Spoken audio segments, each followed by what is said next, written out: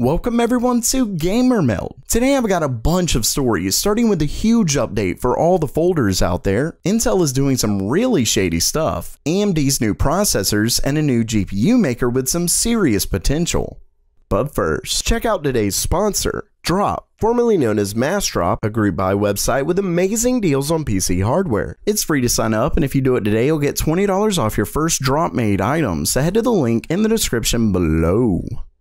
Okay, it's news time, and first up for today, all of your hard work with folding at home looks to be paying off. If you're not sure what I'm talking about, there's a contest for the top 10 GamerMeld folders. To find out more, check out the FAQ channel in the GamerMeld Discord server. Anyway, it looks that way because Folding at Home just announced via Twitter that they've reached the collective power of 2.4 exaflops, which is faster than the top 500 supercomputers combined. Of course, that is pretty close to the upcoming AMD-powered El Capitan, but it still beats it. Basically, don't stop folding as we continue to fight the thing that shall not be named. Next up, we have an update on that sweet-looking RTX Minecraft. For those who haven't seen it, it's really just Minecraft with ray tracing added, and as you can see, it's one game where ray tracing makes a huge difference. Anyway, if you've been interested to try it out, you won't have to wait much longer, as Nvidia just announced the public beta will begin on April 16th.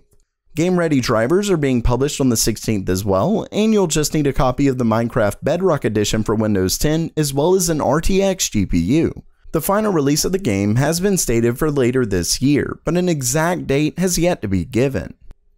Next up for today, it looks like Intel could be doing some really shady stuff to hold AMD back in the market. Why are you the way that you are?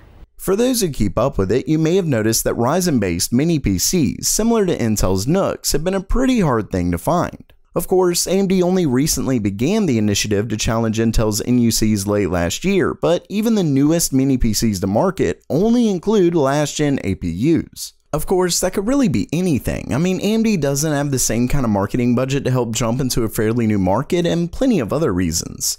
Well, according to a tweet by Anitech's senior editor Ian Cutlass, it actually isn't AMD's fault. In the tweet, he stated, quote, "Some of the more prominent NUC vendors get incentives to not build AMD versions or delay them. All I can say is, whoa. I'm obviously not a lawyer and can't give any real legal statement, but I'd at least say that's morally reprehensible. I mean, talk about stifling competition and hindering the market." Of course, with that said, there's no real evidence here, it's just one person's statement, but it's definitely from someone in the industry, and if it's true, something to be concerned about. Next up for today, AMD just announced a new series of Epic Rome parts called the 7FX2, which according to them, offers the fastest per-core performance from any x86 server CPU.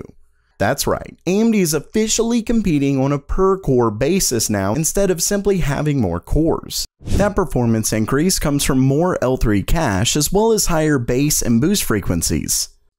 The three new processors come with up to 24 cores and seem to be bin parts that, while quite a bit faster, will obviously generate more heat and pull more wattage. Either way, this is a new push by AMD to further compete with Intel in the server market, so it's likely a welcomed one. Lastly for today, AMD, Nvidia, and soon Intel may really need to look out, as Huawei could be coming in to steal their thunder soon.